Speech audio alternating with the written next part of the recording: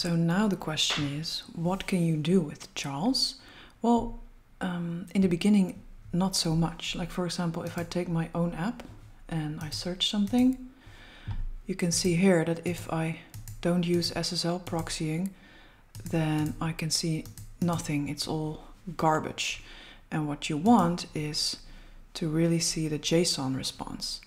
So in order to make that work, you have to go to Proxy, SSL-proxying settings, and then you have to put in the domains where you want to use SSL-proxying.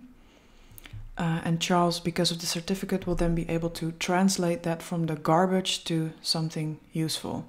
Don't know if I'm explaining this correctly, but that's the end result basically. Of course, I don't know which domains you need, so you have to figure that out yourself. Maybe ask your teammates what would be useful domains. Also take note that some of the domains I have here use a wildcard in some places. So yeah, this is a step you have to figure out by yourself. But the end result is that if you search something, so search something else,